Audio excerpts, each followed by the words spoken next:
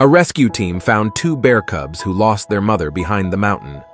The two cubs were huddled together and crying for help, their bodies soaked in the cold rainwater. The rescue team quickly rescued them and brought them to the center to be raised and cared for like their own mother.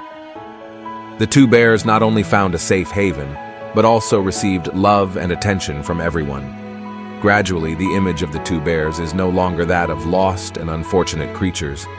They became happy, playful, and always tried to make their surroundings more lively with their adorable antics, creating a picture of happiness and warmth.